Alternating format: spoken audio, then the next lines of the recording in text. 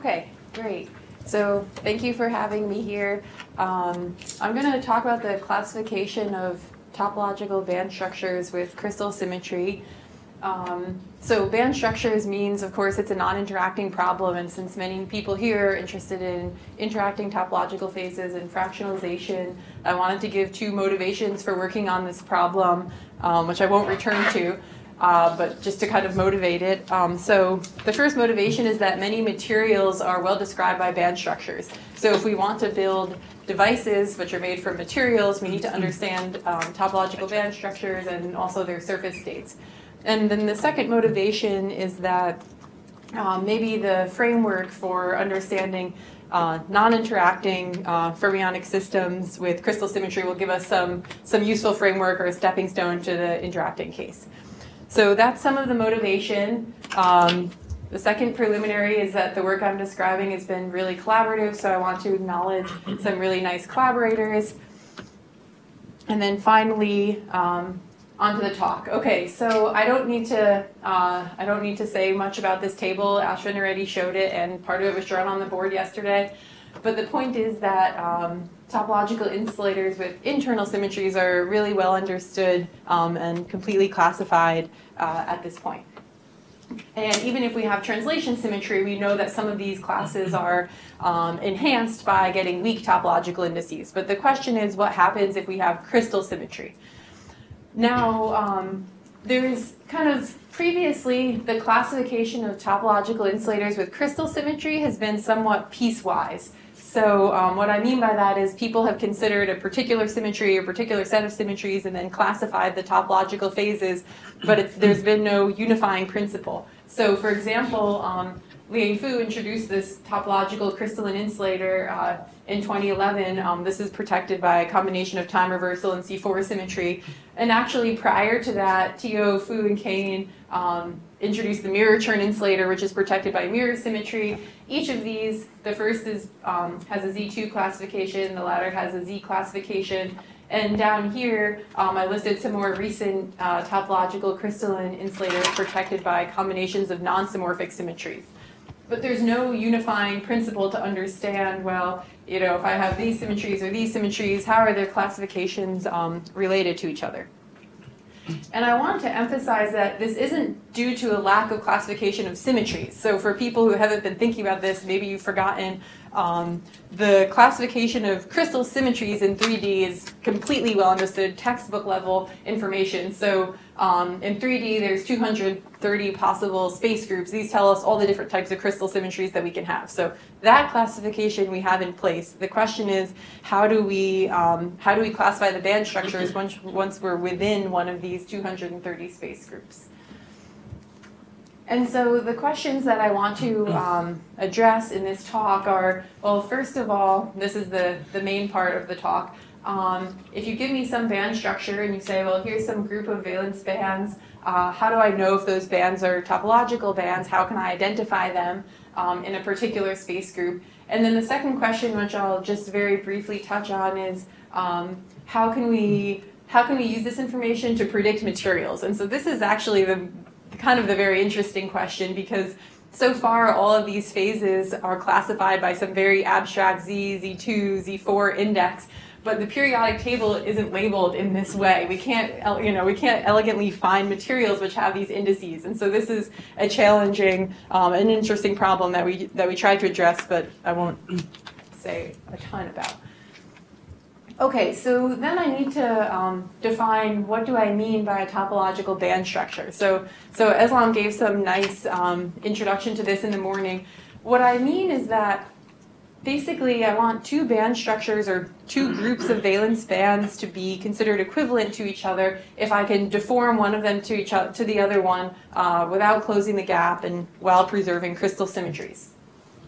But I can also say I want to call something trivial if for those same valence bands, I can smoothly deform them to be the valence bands of a Hamiltonian which has no K dependence. And so it's just a Hamiltonian which has a bunch of isolated sites, and those sites kind of are not talking to each other at all. So formally people say that for the trivial phases, which I'll call an atomic limit, that they have localized Wannier functions. But this is just a way of saying that you can understand a group of localized functions that obey all the symmetries for these bands. But I can also think of that as if I tried to pull the atoms apart so that they didn't talk to each other and they were far away from each other, could I do such a thing while leaving the gap open and preserving the crystal symmetry? And then the topological phases won't have this feature. And the reason I drew this picture is to say you can have two band structures that look exactly the same as each other, but one of them could be a topological insulator, one could be an atomic insulator. Maybe you see this by the presence of surface states.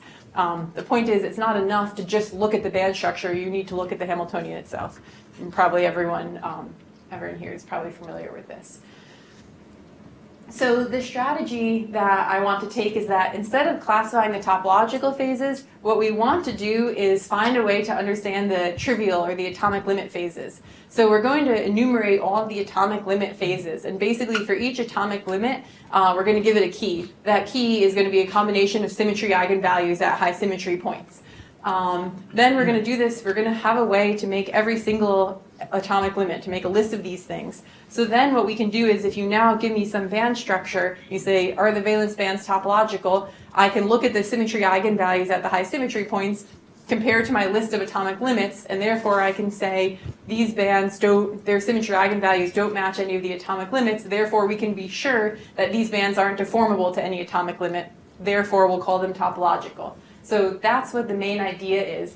And so this is kind of the main paper that I'm talking about, which is the title of this talk, which is called Topological Quantum Chemistry. But I want to emphasize that the same general principle is also the kind of underlying principle in this paper of Adrian Ashvin and Haruki Watanabe. So I will talk about my own train of thought, but these papers kind of came out in parallel and I think are based on a similar set of ideas. So then we reach this question of how can we identify all atomic limits?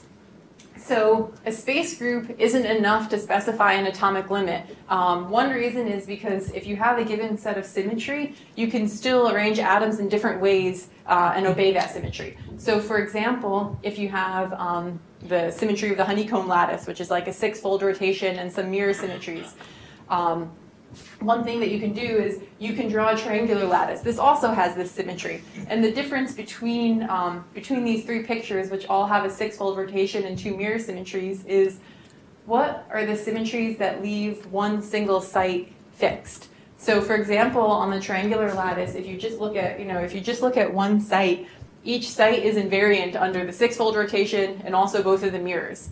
In contrast, if you look at the honeycomb lattice and you just fix looking at one site, you'll see that each site is only invariant under a 3-fold rotation. The 6-fold rotations mix the A and the B sites of the sublattice. And similarly, on the Kaugame lattice, each site is only invariant under a 2-fold rotation, and the 6 folds will mix the 3 sites in the unit cell. So in order to specify one of these atomic limits, we need to specify the space group, but we also need to specify how are the atoms arranged. And each of these different arrangements is called a Wyckoff position. The second piece of information that we need to identify an atomic limit phase is on each particular site, what's the orbital? Basically, what's the degree of freedom? So for example, if we pick the honeycomb lattice, we can make 2 different configurations of orbitals. So this is to say, every atom, of course, has every single orbital, but usually there will only be some subset of orbitals which are near the Fermi level. And so when we specify an atomic limit, we're just going to talk about one of those orbitals, with the understanding that each atom will actually contain all of these. And so if we have this honeycomb lattice, we can say, well, we have either s orbitals or pz orbitals on the honeycomb lattice. They actually have the same symmetry under these honeycomb symmetries. Or we can talk about mixing px and py orbitals. These degrees of freedom, which are the space group, the Wyckoff position, and the orbital, these are the things that define, that's what we're going to take to be the data that defines the atomic limit. And importantly, this data completely specifies the symmetry of the band structure. So how can I understand that?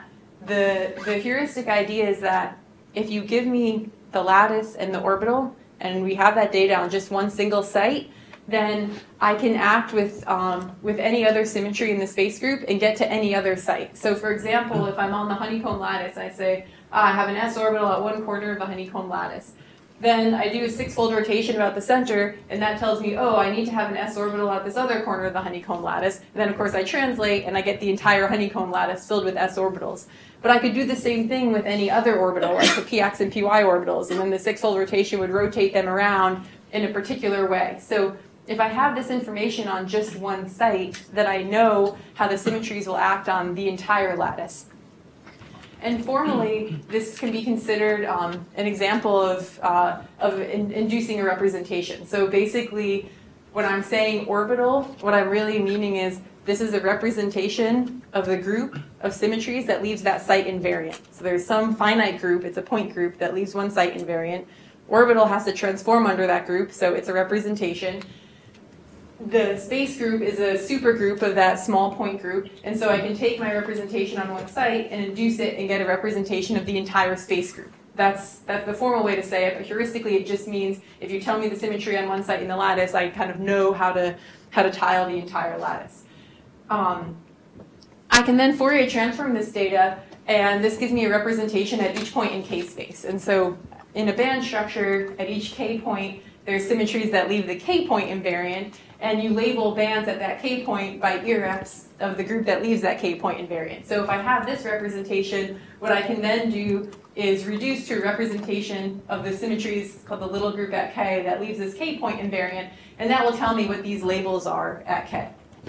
So if I know just this data about the arrangement of atoms and the orbital content in my particular space group, then I automatically get all of these labels out in the entire Brillouin zone.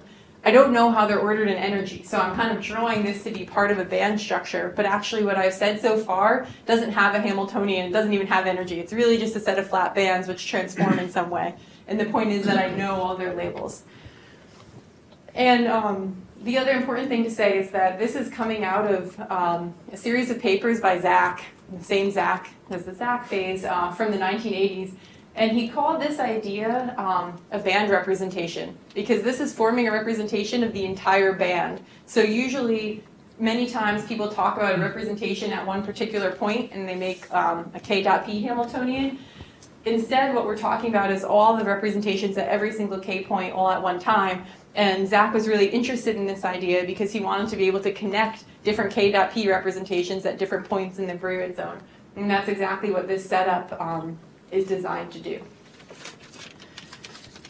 Okay, so to be kind of more concrete about it, I just wanted to show if we have, for example, PZ orbitals on the honeycomb lattice, then I can determine at each K point which of these labels will appear. And one of the immediate consequences of this is to say we get this Dirac point in graphene. And this isn't specific to the Hamiltonian of graphene. We could have many different parameters. We could write a different Hamiltonian. You can't avoid having this Dirac point. So just having this symmetry information can be pretty powerful. And similarly, I wrote S or PZ orbitals, again, because S orbitals have the same symmetry. So if we had a material like graphene where the S orbitals were near the Fermi level, we would also get out a band structure that looks identical to this. Maybe the scales are different, the bands curve in a different way, but you can't avoid this point.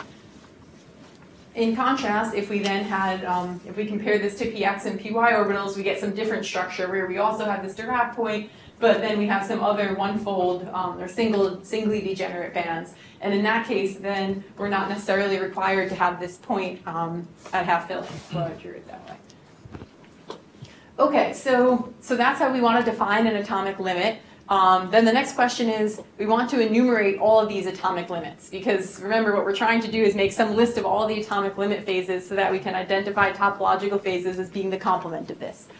But the problem is that there's infinitely many of these. So, for example, I have my s orbitals on the honeycomb lattice. They give me a set of labels. But I could consider also having some px and py orbitals at the center of the honeycomb lattice. They give me some more labels. And I can keep going like this. And each one of these is going to give me an atomic limit phase.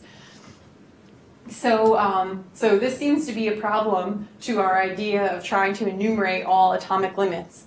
The way to overcome this problem is to realize that, and Zach also realized this, that there's a finite subset of these which are called the elementary band representations, from which all the other band representations decompose. And so you can kind of think of these like EREFs.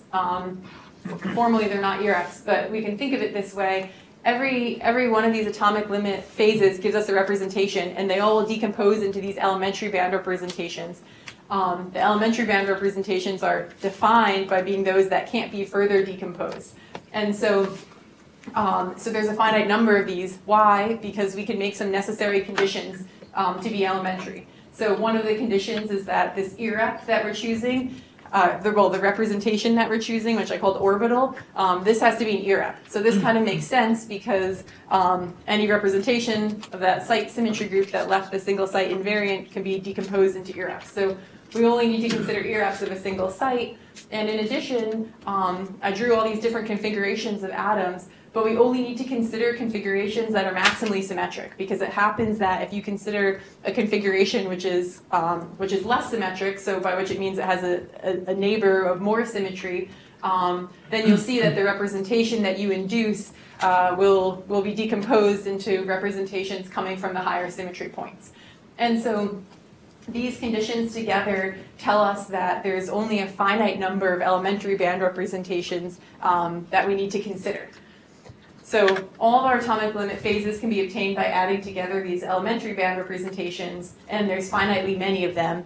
That finite number is actually quite large. When we consider time reversal, no time reversal, spin orbit, no spin orbit, the number turns out to be around 10,000. So it's a large number. It's a problem that we need a computer for, but it's still definitely a finite number. So one of the outcomes of our work is that we uploaded so there's a website called the Bilbao Crystallographic Server. Probably a lot of people here are not using such mundane tools. I'm kidding, because this is an extremely useful website, and anyone who's thinking about crystal symmetry, I would encourage you to look at this website. It lists all the space group, it lists all the generators, it has lots and lots of information. Anyway, so we added an application to this website, which is called BandRep. And so basically, you get a screen like this, you can enter a space group, and what happens when you enter the space group is you get a very large table. And the table is classified or is understood as follows. So the first row tells me how are the atoms arranged. So this is basically a code. I said earlier we can understand these atomic arrangements by what's the symmetry group that leaves one point invariant. So that's some group, and that's what this group is indicating. So this first row is saying, how are the atoms arranged? The second row is saying, this will end up being an EREF of this group. What's the orbital content? And then, like I said, that information not uniquely, but completely determines the symmetry labels at any K point, but in particular the high symmetry K points. And so this is a set of labels which will appear at, in the Brillouin zone corresponding to that particular atomic limit. So now these are all tabulated. People can look them up, which I think is useful for lots of purposes besides understanding topological phases. So this comes back to the first point that I was mentioning, which is if you have a band structure and then you want to know are your valence bands topological, one thing that you can do then is say compute all these symmetry labels at high symmetry points and compare them to the lists which we have on the Bilbao Crystallographic Server. If your labels aren't a sum of the labels that appear on the server, you know that there's no way to smoothly deform your bands to some atomic limit because such a smooth deformation can't change the symmetry labels because we want to keep the gap open. So this accomplishes our first goal. Now, there's some subtleties in here which luckily I don't have time to discuss, but the subtleties are basically, you can have topological phases without crystal symmetry, obviously. We know this. You can have a Chern insulator without any symmetry at all. So we can't identify all topological phases in this way, and there's even some more subtle examples of this. And a corollary to that is that you might have two different sets of bands which have all the same symmetry labels but still differ by some non-trivial topological index. So this isn't really a complete way to diagnose all topological phases, but it does give us some kind of unifying principle. Okay, and then the last point is, so I said that there's some route that we can find topological material. So how does this work? So the idea is that for these elementary band representations, they're kind of the minimal units which obey crystal symmetry. Therefore, if you have such a group of bands and they are realized with some energy gap, like I've drawn schematically here, then you know that this upper and lower group of bands can't by themselves separately realize the spatial symmetries in a trivial way. Otherwise, this elementary band representation would decompose into two other band representations, and by definition, we define that not to be the case. So how does this help us try to find topological materials? The idea would be, could we find all the elementary band representations which can realize an energy gap like this? Then materials which have those orbital content related to the elementary band representation near the Fermi level, and also which are insulating, those are the places where we could look to realize, to find topological bands. And so we found a couple of examples of this. There's kind of, some places are more useful to look than others. So we found some examples of this, and our original paper has some examples of materials found in this way. Now this idea has led to a kind of a plethora of interesting papers, so I listed a few of them here. In particular, this idea of fragile TIs, which Islam was mentioning earlier. Yeah, there's a lot of interesting stuff that came out of this, and maybe I can't mention it all right now. So anyway, we thought it was a good idea to try to find materials in this way, and we had some small success with this. Okay, so this gives us a predictive tool for topological material search. But I want to also mention that then what came out of this a couple of years later is some comprehensive websites. So there's actually two such websites, and I've put the references here. And basically what these websites are doing is they took all the materials from the ICSD, which is the crystal structure database, computed all the band structures, and then looked at all their labels at high symmetry points and compared them to the trivial atomic limit labels. And then therefore, for every single material which is uploaded onto this database, they find a way to understand its topological, whether it's topological insulator or not. And so, so this is just one example of this. So now this is actually kind of a complete answer for all known materials which are in this database. You can look them up here on one of these websites and figure out what their topological indices are. Okay, good. So so this is a summary. So this is a summary of the points that I made in this talk, and then I just wanted to give some advertisements on the bottom. Here's some projects which I'm working on kind of currently, and so I'll be here for the next day and a half or so. So if any of this is interesting to people, then it would be great to discuss more. So thank you for your attention.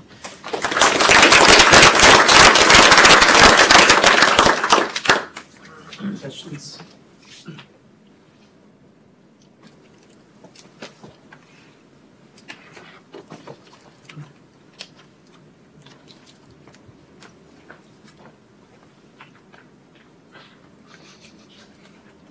So it's easy to check that the topological bands are not some of these elementary band representations which you list in the table, like, because there are a finite number of them. And then for any band, you can just check whether it's a sum or not. Yeah, so what's easy to check is if you have the labels at high symmetry points, you know, does it correspond to a sum of the elementary band representations? That's can be done, you know, with an algorithm. The challenging part, which is not included in these materials databases, and I don't think is comprehensively understood, is that not every single topological phase is going to be labeled by its symmetry indices. And even if you have something like a mirror churn insulator, for example, the mirror there's only one, if you have time reversal symmetry, all mirror eigenvalues will come in plus or minus I pairs. So even in that case where you definitely have a phase which is predicted by crystal symmetry, you still can't use the IREPs to identify that phase. So there seems to be some set of phases which are identifiable in this way, and some other set, usually related to churn number, which is not identifiable in this way.